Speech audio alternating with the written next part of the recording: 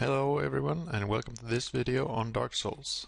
This format is going to be similar to my Some Thoughts On videos, but since I'm only going to be talking about the game and level design in this video, I thought I'd save the thoughts videos for when I talk about other things as well, like graphic styles or general ideas in games. But today the focus is going to be Dark Souls and some of my things that I think are pretty weird, or just some things that could be improved, as well as some things that are amazing already. Just like I didn't talk about most of the mechanics in StarCraft, I'm not going to talk much about the general swordplay in Dark Souls because it's obviously amazing, because otherwise no one would ever play this game. But some things that I've recorded in this video here. The first issue I have is the blind selection in RPGs, and especially in Dark Souls, because for anyone who's played it, Dark Souls is probably the least class-based RPG out there.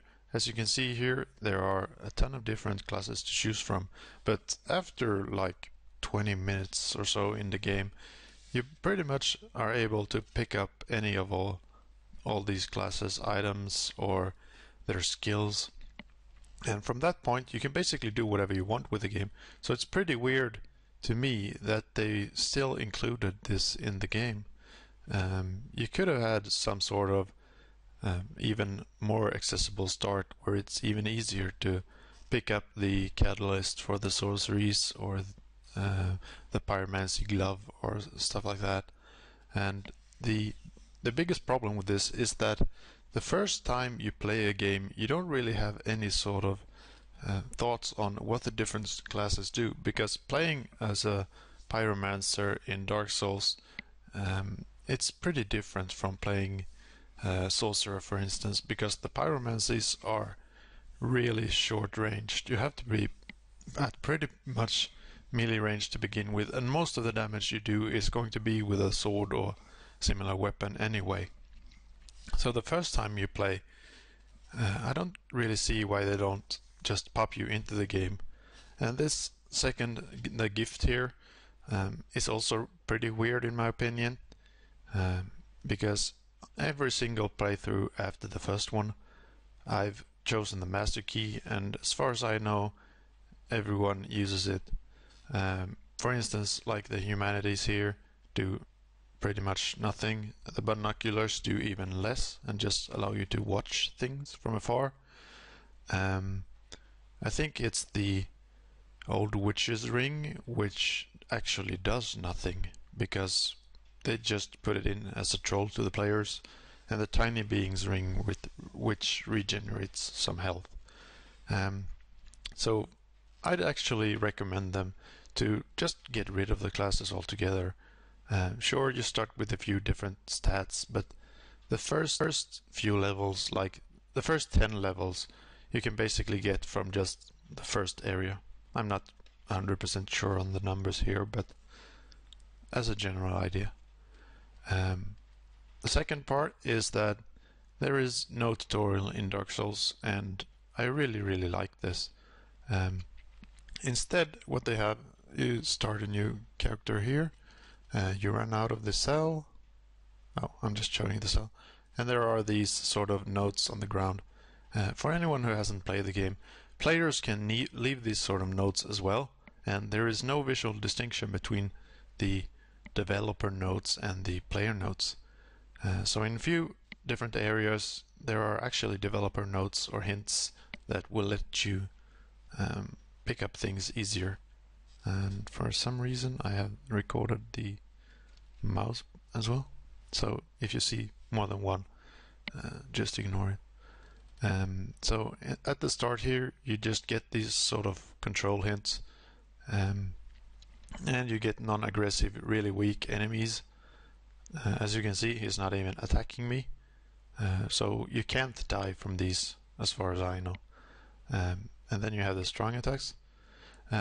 One thing I could recommend is that if players actually do something, you could remove the the notes on the ground, like they fade away once you shown that you know it. So once you start running into player notes, you know that you have to read them before they disappear, because some people are assholes and put them at the top of ladders and stuff like that. So just to remove them, you can, I mean, dashing is, yeah, sure. So the basic notes is your tutorial pretty much, and then you get thrown into the first boss fight, I suppose, here. And here is where I think Dark Souls has the biggest problem, in my opinion. Some players say that this is what makes the game amazing, but the problem is that Dark Souls teaches you things that aren't applicable to anywhere else in the game.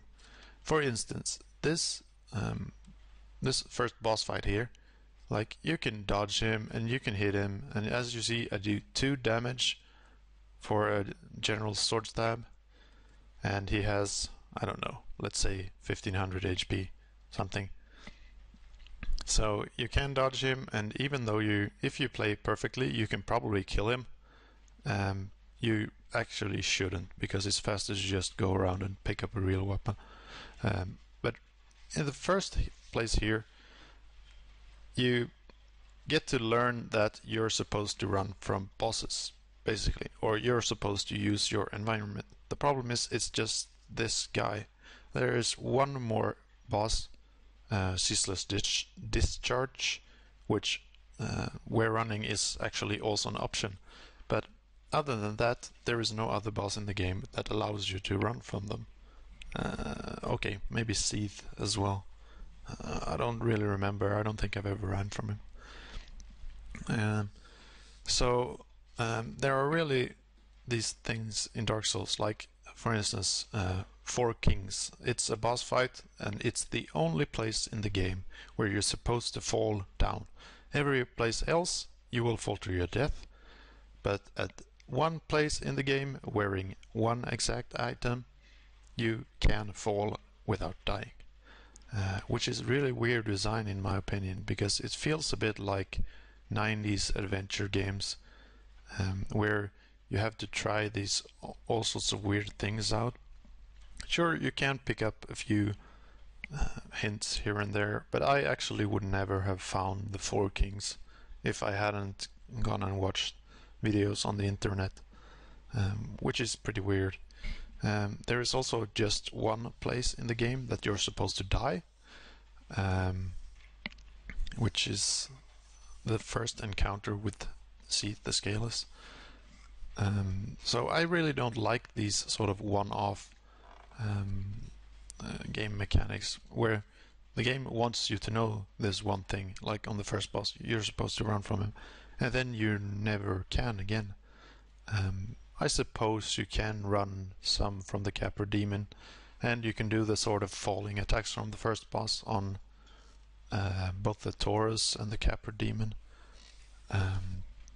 So one-time mechanics is pretty weird, in my opinion. There are people who love this, like, oh, do you know what I did on this boss, and etc., telling the story, but I generally don't like it. On the other hand, in this next clip here, I will be talking about the level design, because the first area here is actually brilliant. So this is the bonfire you start at when you finish the first area with the first boss here. And when you see me start looking around here, there is one thing here that is really brilliant, and it's this item over here, because it shows you a white sort of bright object. All of the items in the game looks like this. And in this place, the Firelink Shrine, there are tons of different places you can go.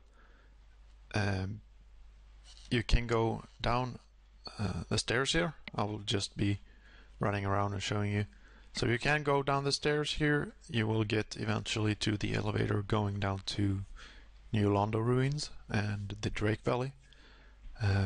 The second place you can go is the Catacombs, which I'm showing here, which is hidden away, as well as the stairs down to New Londo.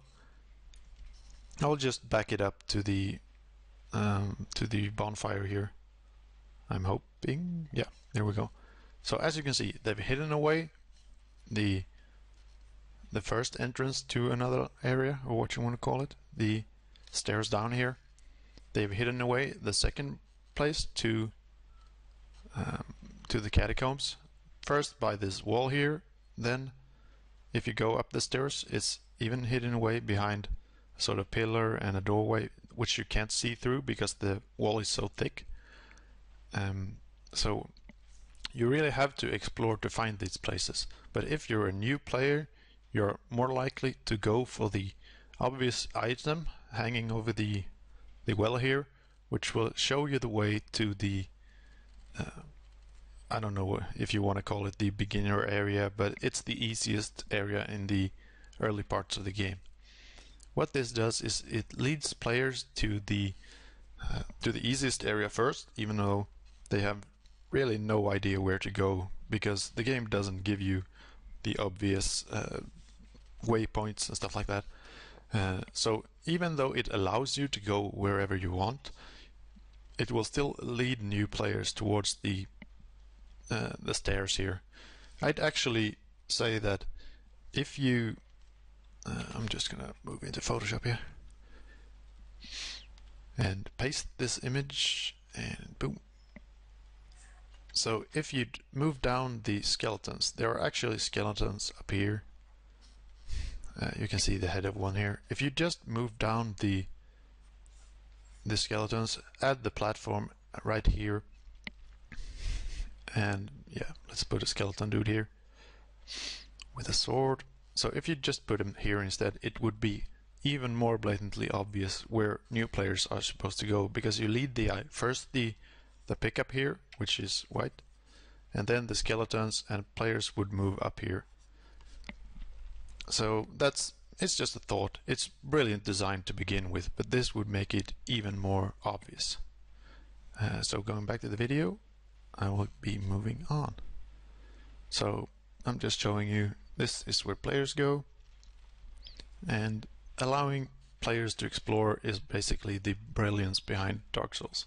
It's the core mechanics, and it's the ability to go wherever you want. Basically, it's a hub design similar to the StarCraft one, where it opens up paths and it doesn't tell you that you have to do things in a certain order. It just allows you to go wherever you want, and if you can't kill something, come back later. In this case, let's see here.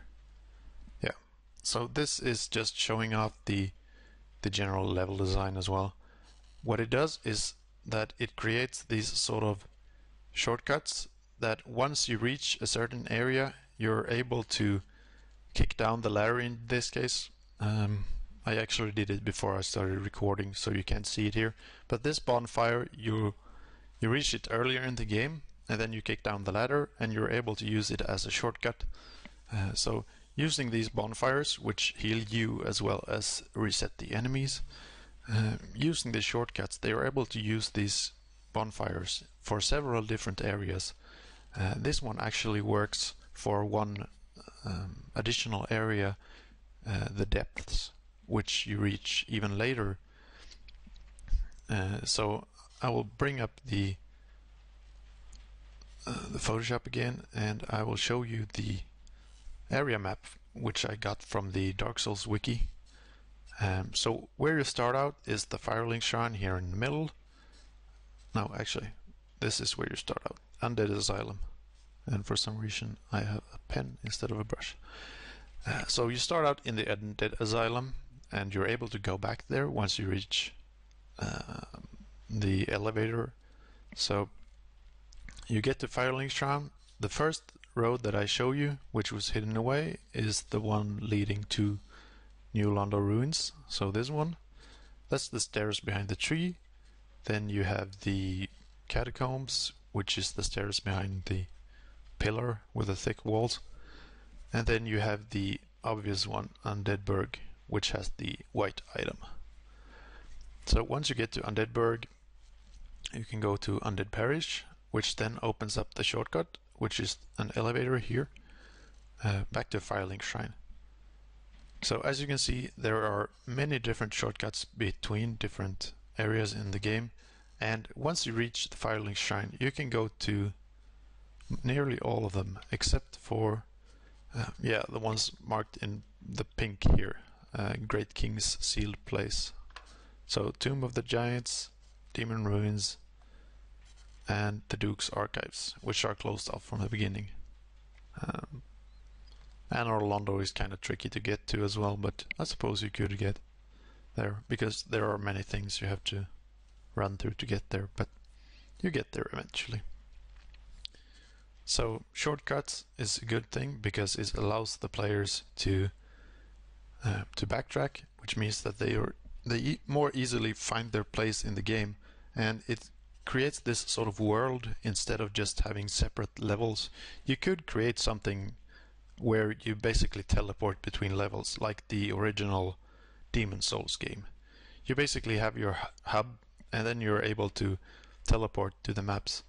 But this creates more of a world where the player is able to roam around, which is a cooler design basically. You could do it either way. If you run into hardware limitations, for instance, you could do the Demon's Souls version.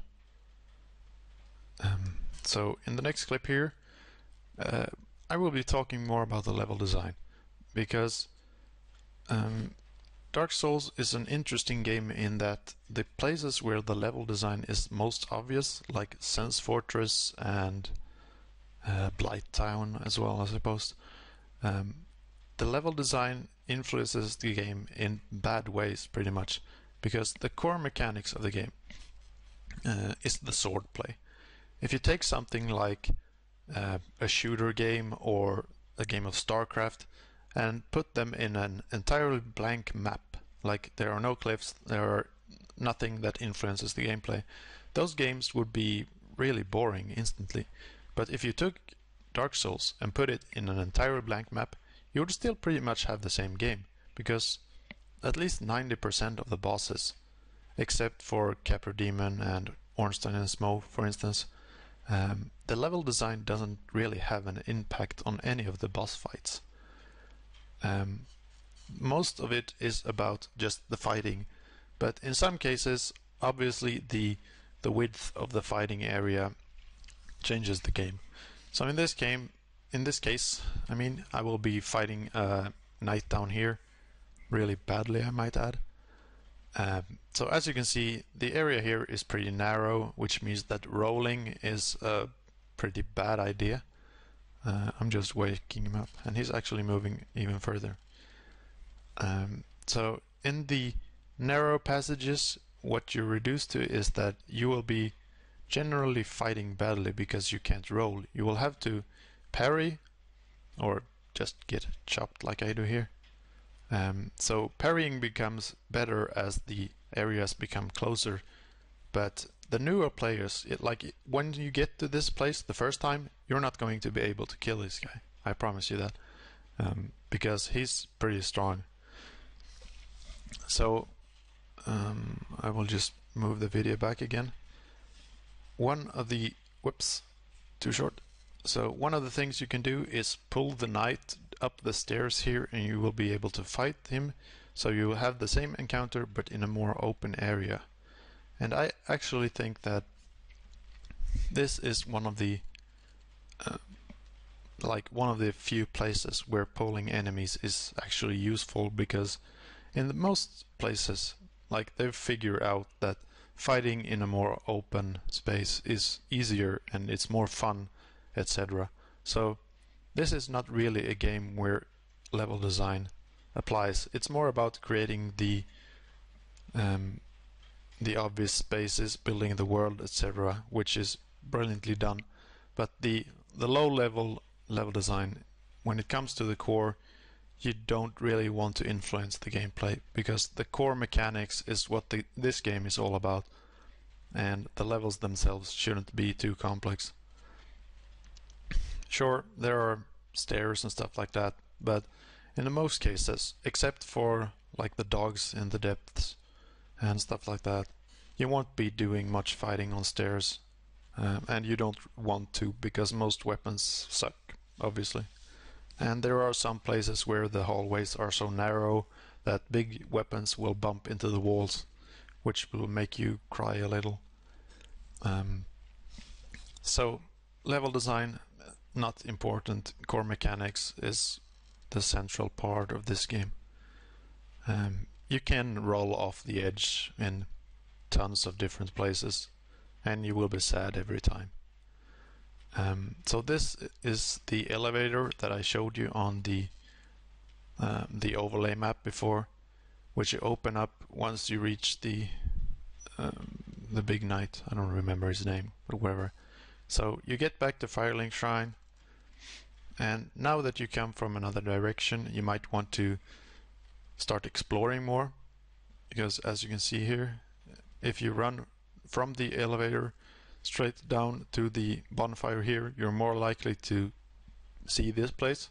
They could have added some sort of point of brightness here just to make players realize that, oh, once I come from this direction, I can start running down here. It's just a thought.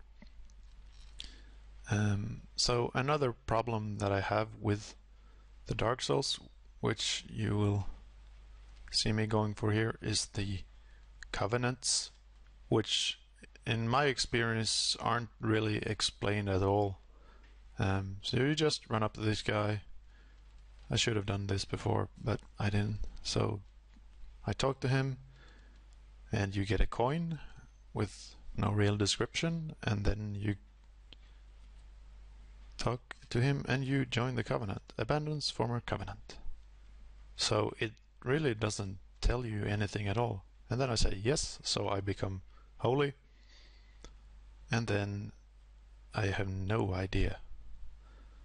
He becomes happy and shares his miracles. As far as I know, there is no way to see what a covenant actually does.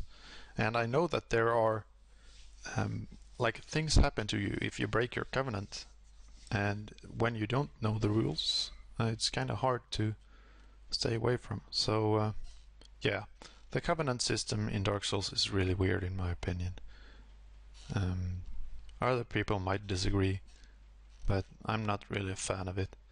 There is tons of different things that aren't really explained, and you have to go out of the game to find out how they actually work, or you have to do a lot of testing on your own. So the last part here I'll be talking about is the weight system.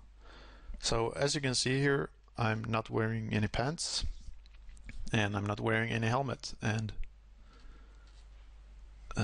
yeah, I did pretty quick rolls, and then once you start putting on items, you do slower and slower rolls until you really can't roll at all. You just do a weird sort of jumping to the side thingy where you will likely die. Yeah, I'll just kill that guy. Ignore him. So I put on a few more pieces. I put on extra weapons just to get even heavier. Like, being heavy makes a total amount of sense. You're supposed to behave like this, in my opinion. The problem is that the breakpoints for these levels of different rolls, basically, because that's mostly what they affect, some sort of stamina regeneration as well. But the breakpoints for these are the equip load here. So 75% you do the jumping to the side thingy, 50% you do a pretty good roll, 25% you do the super fast roll, and then below 25% there are actually additional levels of rolling speed. So as you can see here, it's pretty fast. If I remove everything, you will be even faster. So you can do super fast backflips and stuff like that. Now, this isn't explained anywhere in the game. I actually got told by a friend where the breakpoints were, and after that I found a video on YouTube describing the additional levels that go, like when you have 0, the super fast ones.